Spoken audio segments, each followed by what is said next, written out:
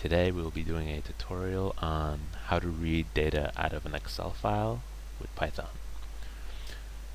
And in order to do this, we're going to rely on a package called xlrd, which we have to download and install. So let's go ahead and do that first.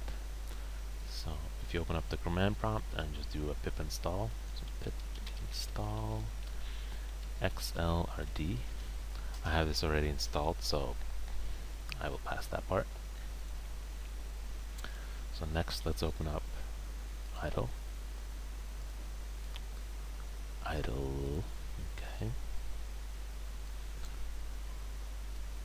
Resize this window a little bit. Okay. So first thing we do is import xlrd. Okay. Next we're going to specify the location of our Excel file. So for me it's going to be this data.xlsx file. So file location is equal to C drive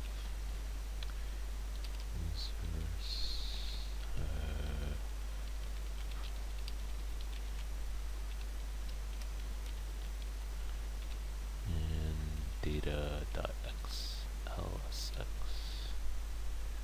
Okay. Next we need to open up the workbook. So workbook is equal to xlrd.open workbook. Pass in our file location. Okay.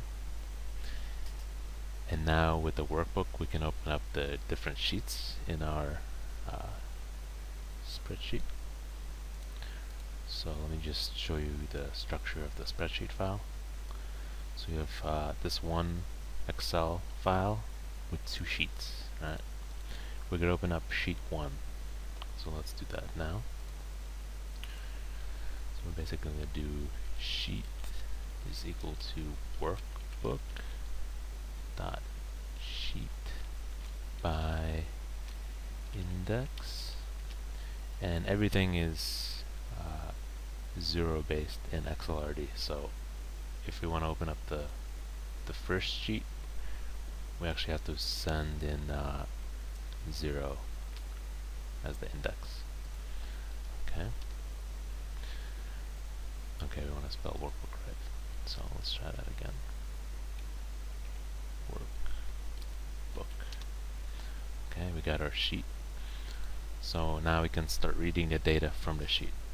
So if you want to read the very first value, let's say name, again everything is 0 based here. So if you want to read data from column 1, you actually have to pass in 0 for the column index.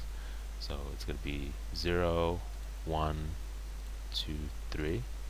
And the same thing applies for rows. So this is row 0, 0, 1, 2, 3. Okay. So let's read out the very first value, which is going to be sheet dot cell value.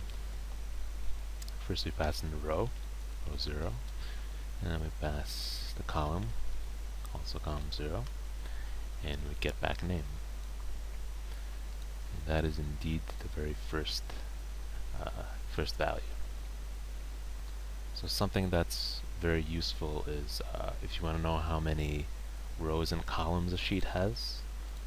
So if you want to count all the rows and all the columns, you can actually do something like sheet.nRows.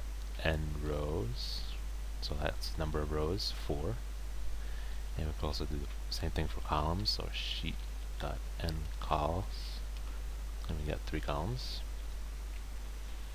So what happens if we want to read a specific row?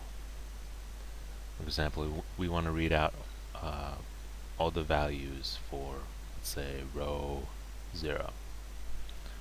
We can loop over all the values in that row, like so. So let's say for call in range sheet dot n calls. We can do something like sheet dot cell value.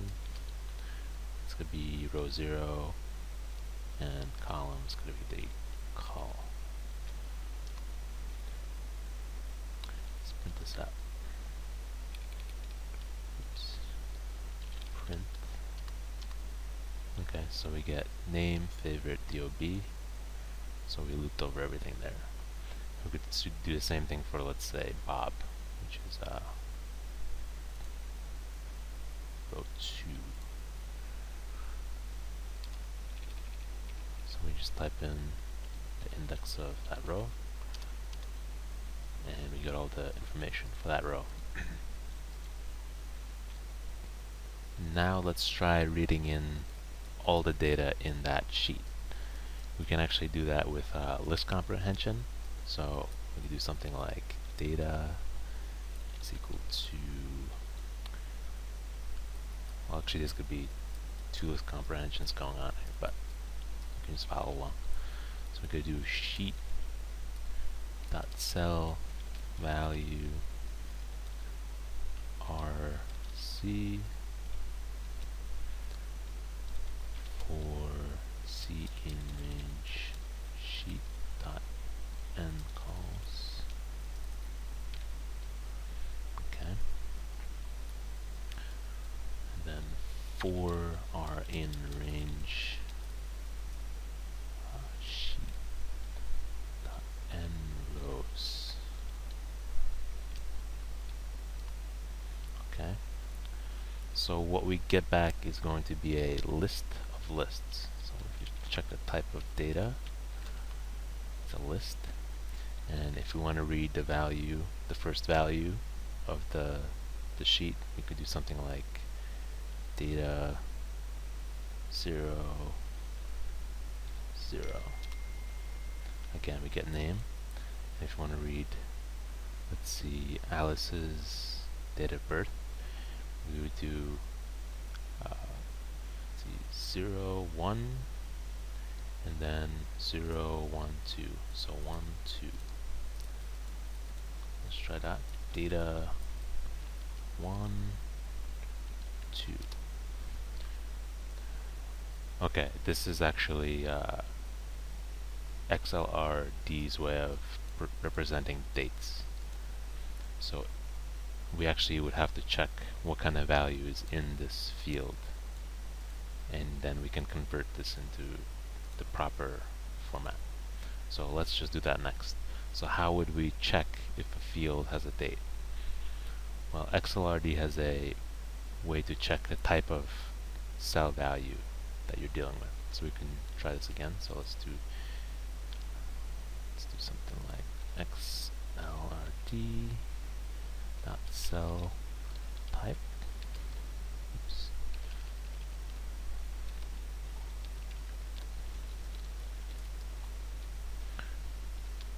Okay.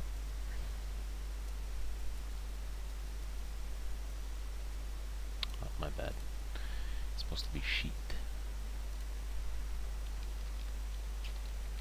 So sheet.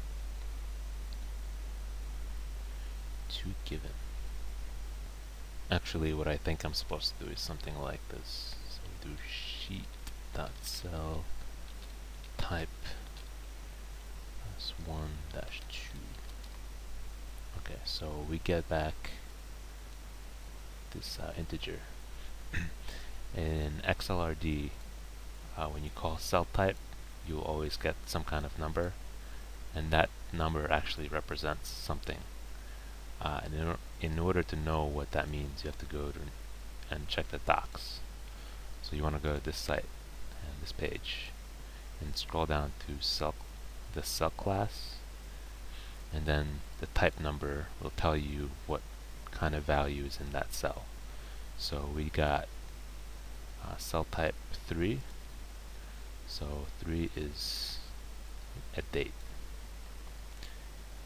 And that is indeed a date.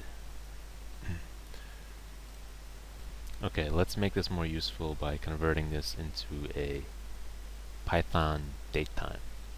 So first let's extract the value from that cell. So we could do cell time is equal to sheet.cell value, and we could do 1, 2. Okay.